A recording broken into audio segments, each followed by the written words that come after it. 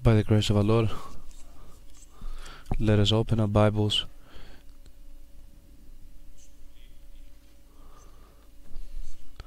letter according the letter to James,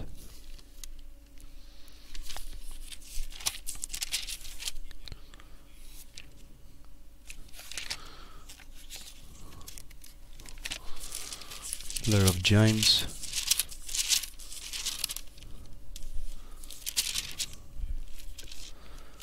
we're going to read from chapter 3, the end of chapter 3 and all chapter 4. We're going to start from chapter 3 and verse 13. Who is wise and understanding among you? Let him show it by his good life, by deeds done in humility that comes from wisdom. But if you harbor bitter envy and selfish ambition in your hearts, do not boast about it or deny the truth. Such wisdom does not come down from heaven, but is earthly and spiritual, of the devil. For where you have envy and selfish ambition, there you find disorder and every evil practice. But the wisdom that comes from heaven is first of all pure, then peace-loving, considerate, submissive, full of mercy and good fruit, impartial and sincere. Peacemakers who sow in peace raise a harvest of righteousness. What causes fights and quarrels among you? Don't they come from your desires that battle within you?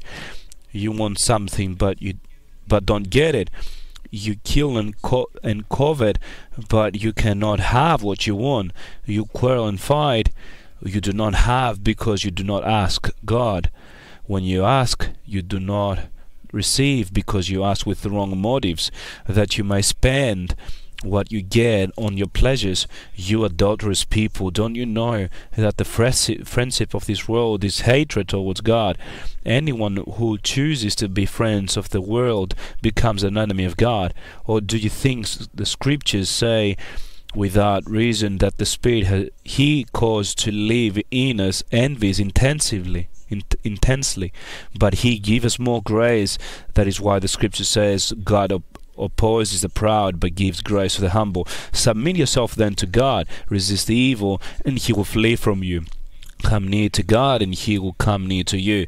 Wash your hands, you sinners, and purify your hearts, you double-minded. Grieve, mourn, and wail. Change your laughter to mourning, and your joy to gloom. Humble yourself before the Lord, and He will lift you up. Brothers, do not slander one another. Anyone who speaks against his brother or judges him speaks against the law and judges it. When you judge the law, you are not keeping it, but sitting in judgment on it. There is only one lawgiver and judge, the one who is able to save and destroy. But you, who are you to judge your neighbor? Now listen, you who say today or tomorrow we will go to this or that city, spend a year there, carry on businesses, and make money. Why you don't even know what will happen tomorrow? What is your life? You are a mist that appears for a little while and then vanishes. Instead, you ought to say, if it is the Lord's will, we live and do this or that. As it is, you boast and brag. All such boasting is evil.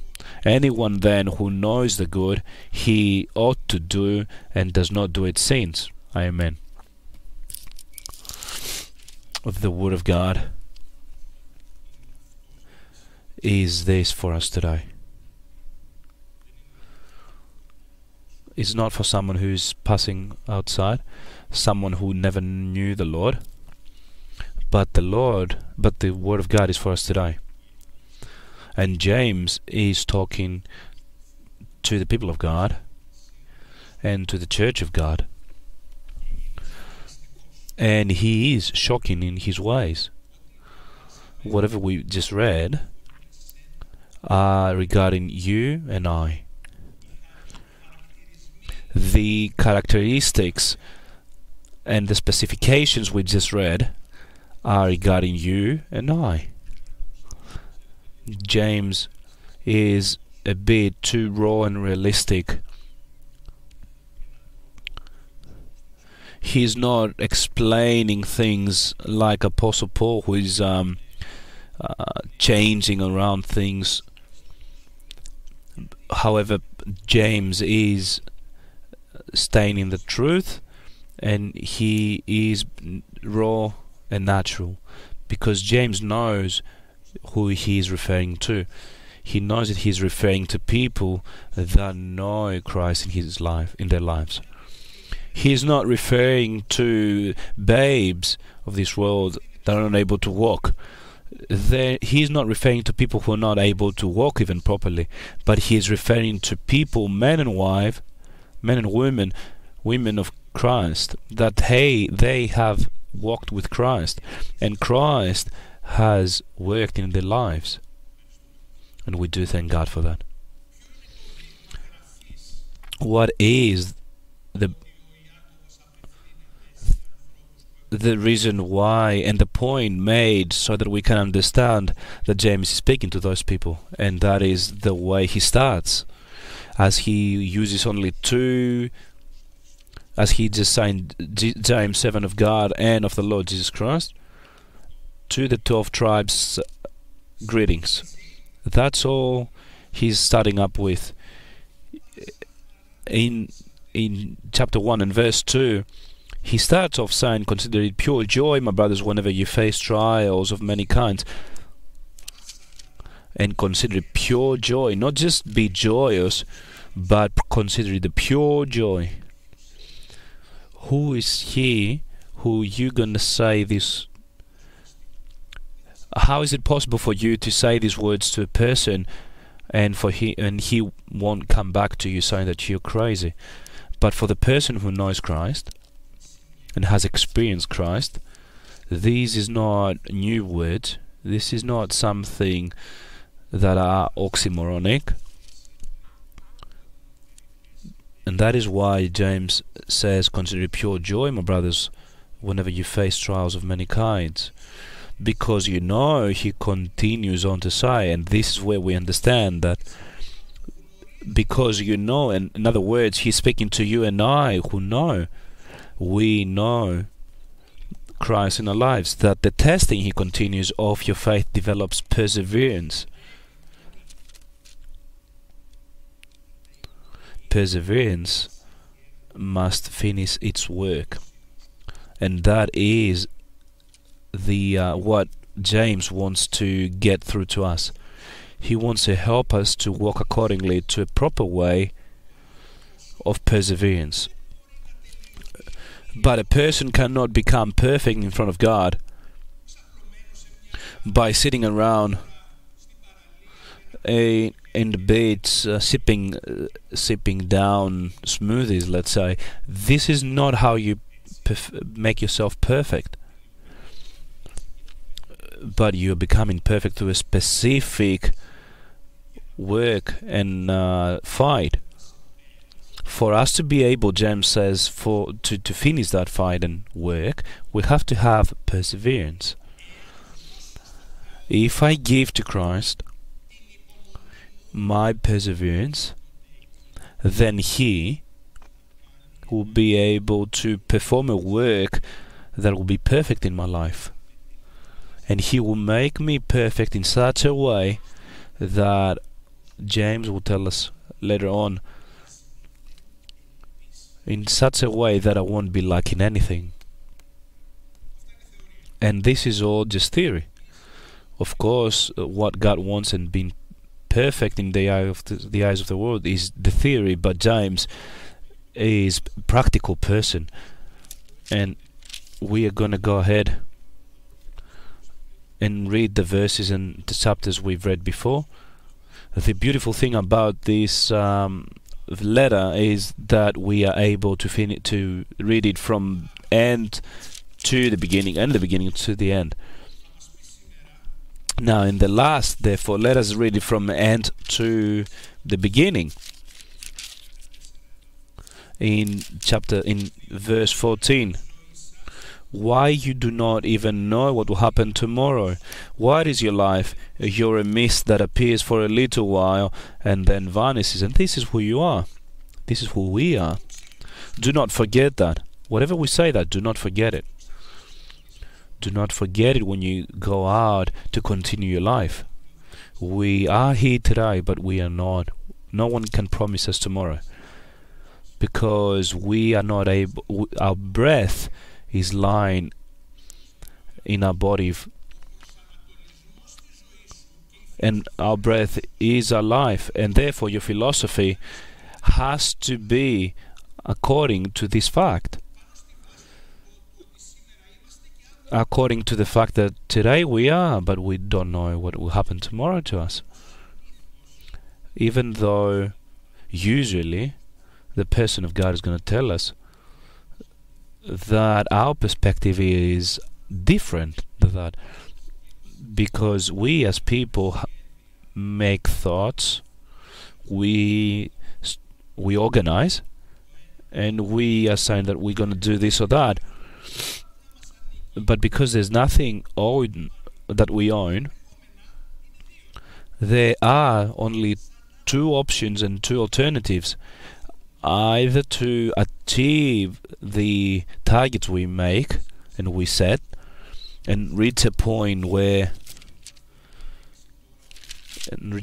as we read in verse 16, as it is you boast and brag, all such boasting is evil. Either, therefore, from the moment you set the targets in your life, you have a result with methodology, the proper methodology, and punctuality. You have a positive result, and therefore you boast after that. Or even though you do set your targets, you fail. And what happens when you fail? Then the evil that comes to you is doubled. Not only are you standing against God because you weren't able to achieve your goals, but you also look at the person next to you, and because the Word of God is speaking to us today, you're looking at the person and your brother next to you who was able to achieve what the target he said, and you are jealous because he had the way, he had the talent, and he was able to do it. It is as if we were to say,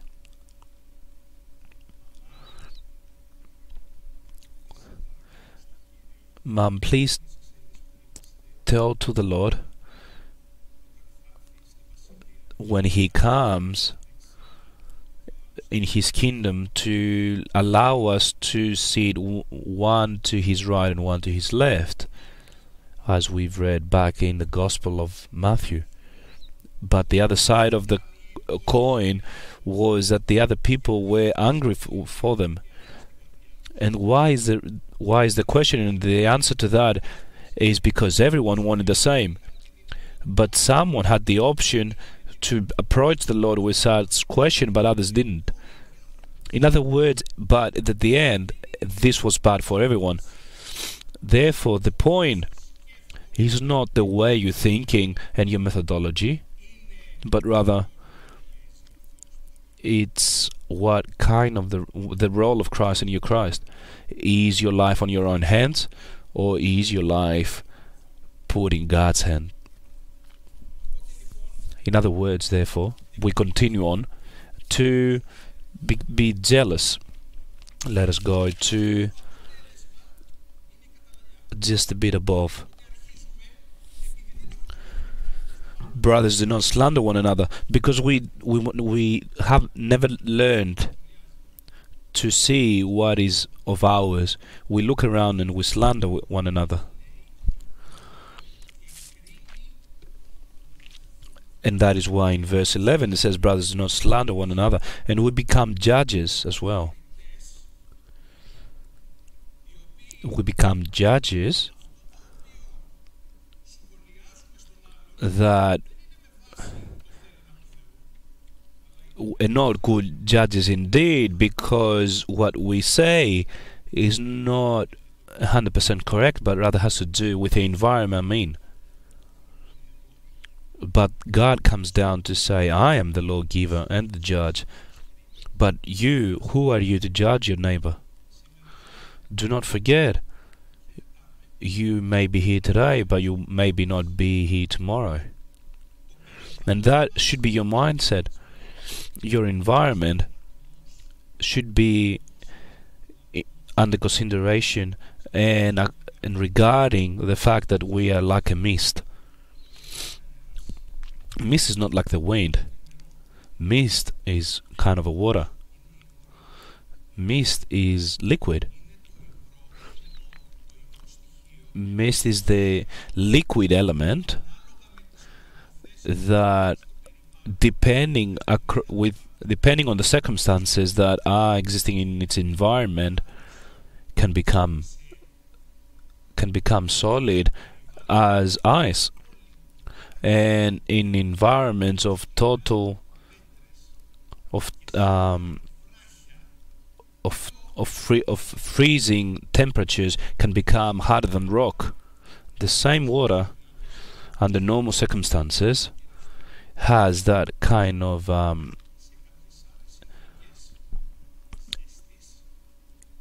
is moving, as we know, but under different circumstances of scorching heat, starts to evaporate and become mist.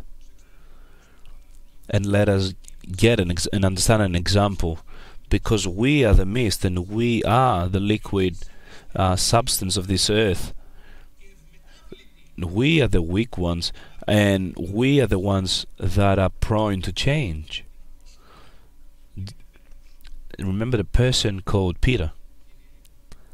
He said to the Lord, "Wherever you go, I will be with you. I will follow you. In a little while, Peter, the shepherd will be slain and the sheep will run away. But Peter insists, wherever you go, I'll come with you." And one another starts to agree with it, saying, "I will do the same." And another disciple might say the same.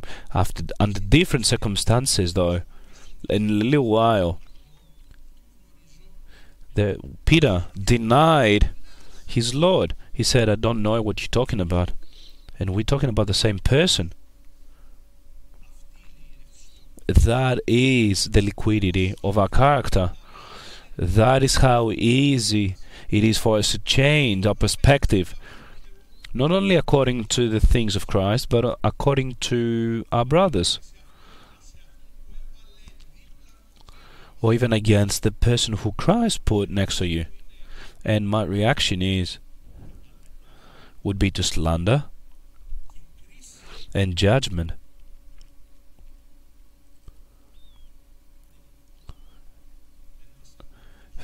First, your life is not of your own. Secondly, there is only one lawgiver and judge, and that is Christ. Let us never forget it. We do thank God for that. People say,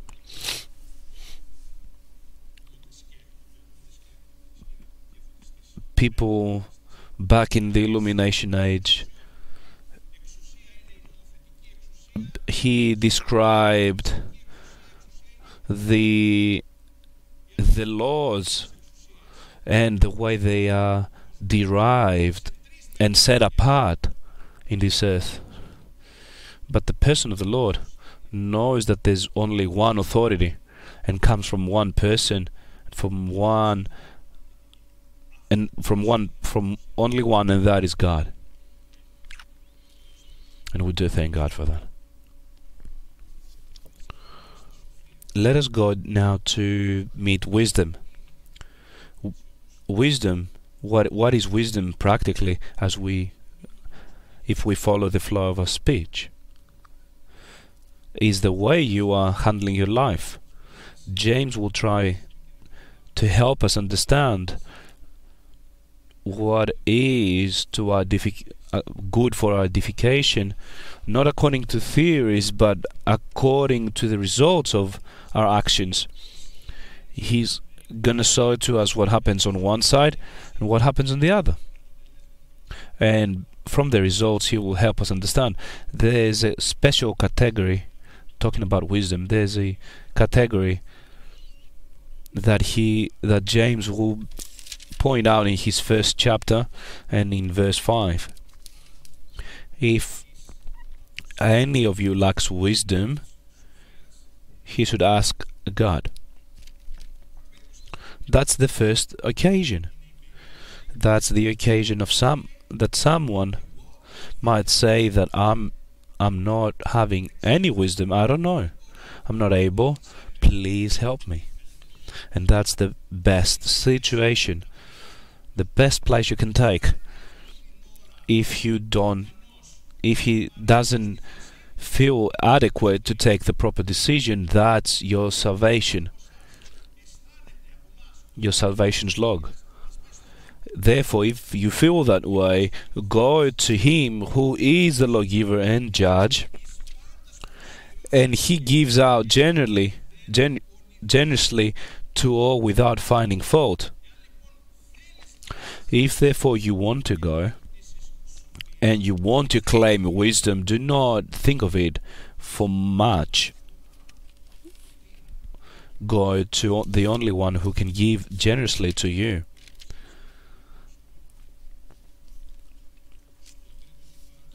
But James in chapter 3 is going to speak to us about two different type of wisdoms.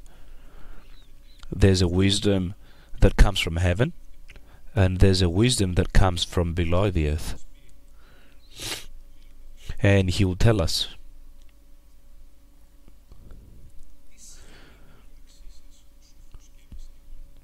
Not many of you should presume to be teachers, my brothers, because you know that we who teach will be judged more strictly. And in other words, he who is wise and understanding among you, let him show it by his good life, by deeds done in humility that comes from wisdom, as it says in chapter 3 and verse 13. Therefore, let us measure ourselves today and see where we're standing. If we want to do it, the first thing we have to take under consideration has to be about your good life. Do I have a good life? Do I have humility in my life? Am I having good deeds? That's your entrance and that's your introduction, the first understanding of measuring yourself. If you don't have this, let us see what happens to you. Your wisdom, if you don't have humility in your life, and if you don't have patience in your life, perseverance, and if you refresh your memory and you see that there's a problem with the things you've said or the things you thought, if you find yourself in that road, then I may need to see and understand that about my wisdom, because it may be of this earth.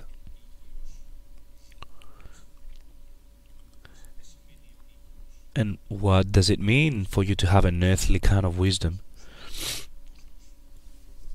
And that means the world. As we read in verse 15, such wisdom does not come down from heaven, but it is earthly and spiritual of the devil. Now therefore, what is your wisdom? Where is your wisdom founded? Is your wisdom found in the Lord, but is it founded on this earth? Is it earthly?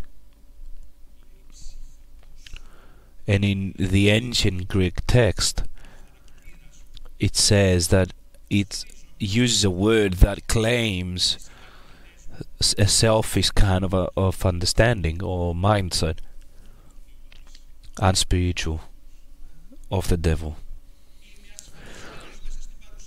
Am I secure and sound in the presence of the Lord, or do I leave windows open or doors opened so that the devil may be able to come in with his flaming arrows in your thought?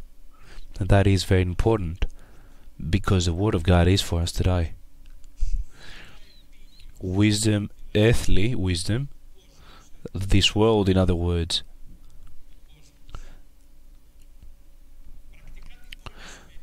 What can that practically mean for you? Someone may say, how are you approaching your life? The world outside has a way of approaching his desires when it comes to life. The main criteria of my life, it has to do with my desires.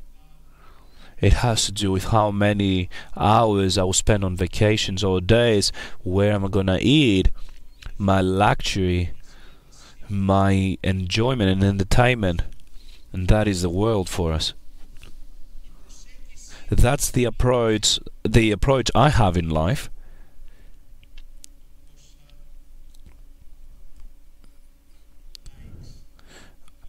Not my, but in a different and another approach in life could be how many likes I may have or followers I may have in my social media. That's another way of thinking. How many viewers am I going to have on my YouTube channel? How many followers am I have on my Instagram account? And I'm waiting, looking at my mobile phone constantly to see what I'm sending and what I'm receiving, and that's my life.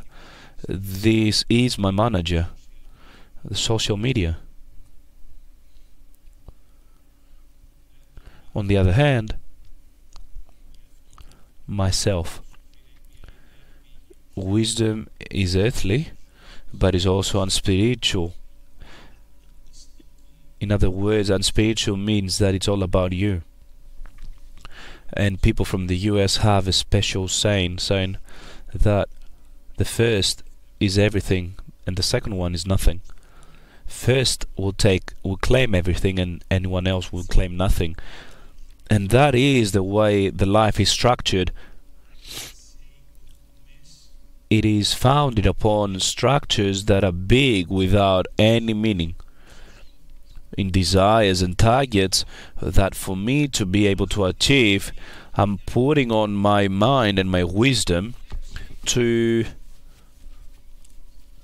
work constantly, but not according to what God commands me, but according to what my logic is saying to me. It's also unspiritual. It's also of the devil. How many times are we allowing the devil to intervene in our thoughts with his flaming arrows? We are allowing the devil to allure us. My friend, you are hungry. You haven't eaten anything for 40 days. Speak to these stones so that they may become bread. Who amongst us has the power in the midst of such affliction to say, "Go behind me, Satan," because the man will not live from just bread, but from any word that comes from God's mouth? And we do thank the Lord. How many windows are we allowing and we are leaving open so that the enemy of our soul may throw his flaming arrows at us? And then we go back to accuse Christ. Why didn't you protect me? We standing against our community, our brothers, our neighbors. Life is difficult because now I'm sitting at the end of the road all by myself because I'm misjudged. My life is not as it should be. But that's the truth. The life outside of this church sometimes illuminates or shows the life inside of the church sometimes. But James is also going to tell us that there's another different wisdom. It's not earthly, but it's from heaven. And it is a spiritual wisdom. And I want us to see it by the grace of our Lord. Before we see anything that James has to tell us, let us go to Paul, because he's saying it nicely in Corinthians first. In Corinthians first, chapter 2 and verse 6. The word of the Lord is for us today, and it's for you and I. Corinthians 1st, chapter 2 and verse 6. We do, however, speak a message of wisdom among the mature, because God needs and wants the people that are mature, but not the wisdom of this age or of the rulers of this age who are coming to nothing. And that wisdom that we read before, the earthly and unspiritual, comes and goes, but the wisdom of no, we speak of God's secret wisdom, a wisdom that has been hidden, that God destined for our glory before time began. None of the rulers of this age understood it, for if they had, they would not have crucified the Lord of glory. What God can give to you today is a wisdom, in other words, a way of life, a way of thinking, a mindset that will be your steering wheel in life. And that mindset will be founded on data that are not seen by eyes, and ear has not heard, nor mind has conceived what God has prepared for those who love Him, as the Word of God says in verse 9. And that is for you and I. Do we love the Lord, my dear brethren? And that's the base of our life. The base of our lives is the love of ours for God. Whatever happened in your life is because we replied to the love that Christ showed to us. We looked upon someone who loved us and we drew near. Because the person of God, who is different, has a different mindset. And it is very important for us. It is very bad for us, brothers, to be in the church and for our spirit to not be the spirit of the church, but a spirit of this earth. How bad it is for us and for our soul. How unfair it is for us, for the spirit of ours to not be from the Holy Spirit, but for our spirit to be of this earth, of logic. And we are going to continue in verse 12, saying that we have not received the spirit of the world, but the Spirit who is from God, that we may understand what God has freely given us. That is the big gift from God.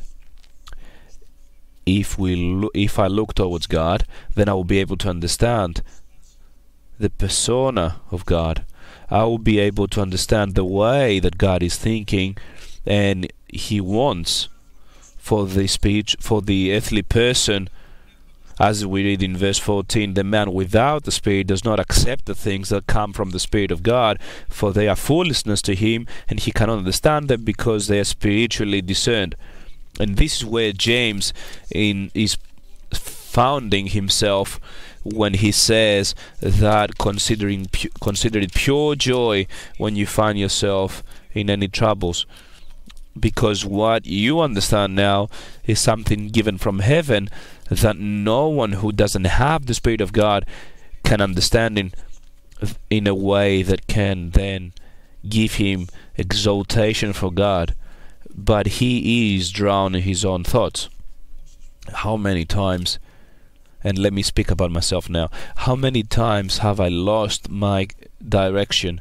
I've lifted my eyes from the road that God has put in front of me, and I've put my eyes inside of me in my thoughts, and I was drowned by those thoughts, and I was drowned by what I was understanding and my problems and the difficulties in my life.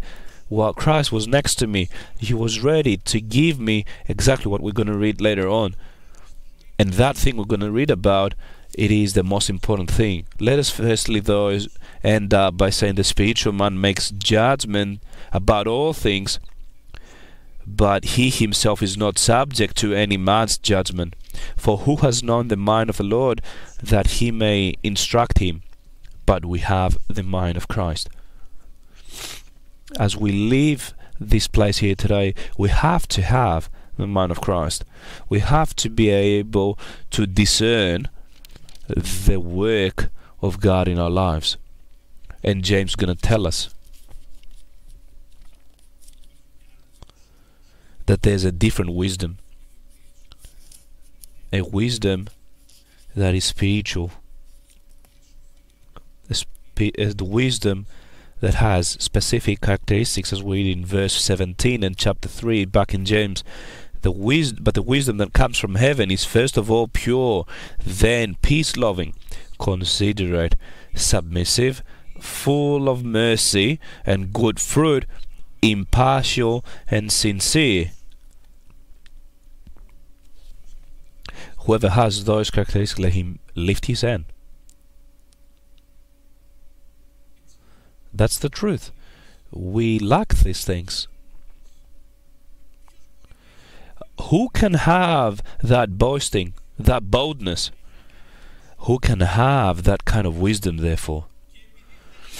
And because we don't have that kind of wisdom, you know what happens? If we go to chapter 4, what causes fights and quarrels among you?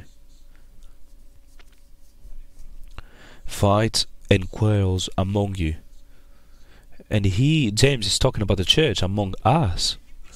And don't say to yourself today that how or when did that happen?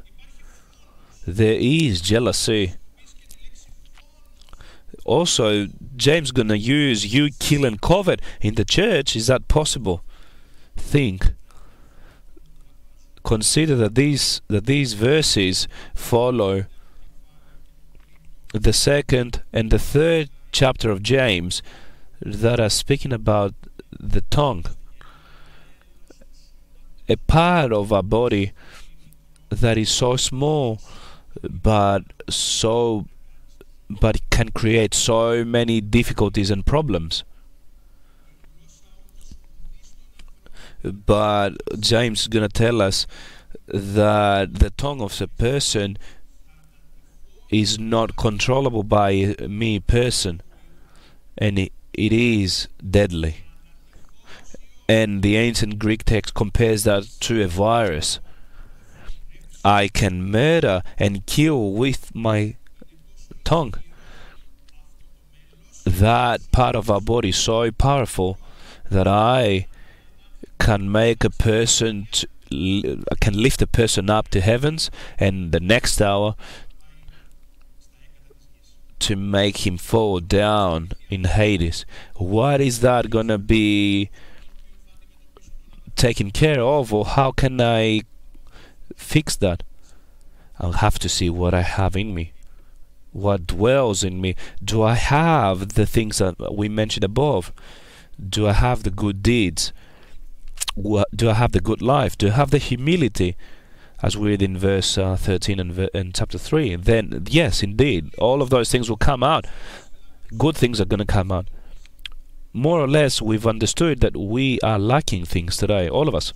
Now James is going to try to tell us practically how we can redirect and move forward, and that is the message today.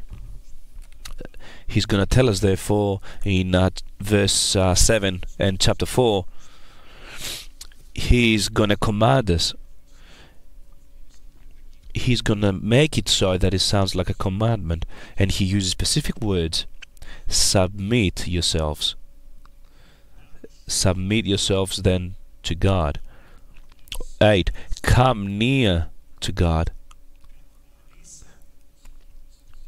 Wash your hands. Purify your hearts. Grieve, mourn, and wail. And at the end, humble yourselves before the Lord. These are the musts of our lives. Let me repeat that. God is not speaking to babes, but He is speaking to men and women of faith. In other words, our mindset has to be the mindset of a soldier. Our mindset has to be a mindset of a person who is ready to obey to the commandments of the Lord. And He's going to tell us, submit yourselves. That means submit to God. Where you submit it to yourself, deny yourselves. if you want to submit yourself to God. Forget about your ego. Forget about your ID. Give your ID to God. Submit yourself to God. Come near to God. In other words, what comes next is that you need to draw near to God. I submit to someone if by understand, and the understanding is that I will what comes next is to come near to Him. Wash your hands, make decisions. Washing means that I know how I go in front of Christ. That saying is, as I understand, taken from the way that the people of Israelites was drawing near to God, because they were washing their hands, all of them, before they were drawing near to God. Before they pray, they were washing their hands. How are you drawing near to God? What is God for you? And that is a good question. We are standing in front of Christ. We're not able to analyze this, unfortunately, maybe another time, but James tells us that you are asking and you're not receiving. Why? Because you're not asking properly. Because you ask with wrong motives, and sometimes you're not even asking. But when we do ask, why we ask, and what our motives are, and what is God in your life? Is God just someone who's going to serve you? Are you going to call Him to your table to serve you what you asked for? Is He a delivery boy for you? What is God in your life? Someone said, a brother of ours said, not only I want Christ to be someone who's going to serve me, but when we're putting money on the basket, I'm putting money in so that He may be able to grant me what I want even faster, because he thought that way He's going to bring the blessings of Christ quicker to his life. Purify your hearts. Purify your hearts, you're double-minded. In the first chapter, he's going to tell us in verse 8, he is a double-minded man, unstable in all he does. Purify your hearts, you double-minded. Has a specific destination. Have the commandment of God. Do not be quick to take action unless you're sure that what you're doing is from Christ. Grieve. How stable are we to take the decision of death? Grieve, mourn, and wail. For that to happen to you, you have to understand the reality and the reality of who you are. The understanding of who you are next to the glory of Christ that will come next to you. Wail, mourn, and at the end, humble yourselves before the Lord. Stay. Do not forget that your life is not on your hands. It goes out like a mist. And the Lord is your judge, the lawgiver. In front of Him you humble yourself to. And then at the end, there will be specific things that will happen in your life. James is going to tell us. First, humble yourselves before the Lord. Submit yourself to God, resist the devil, and he will flee from you. If therefore I decide to be submitted to Christ, then there will be no process for devil to draw near to me. He will flee from you. Come near to God, and He will come near to you. You will be near to God. And I am near to God. Being near to God means that I have I am partaking in the presence of God, the Father, the Son, and the Holy Spirit. And finally, humble yourself before the Lord, and He will lift you up. My life, the evolution of my life, and the process, the walking of my life, what do I want it to be found upon? And who do I want to be the director of it? Myself? That's easy. That's what people usually do. But if I submit myself to God, He will be glorified, and He who will be exalted in my life will be our Lord. Amen.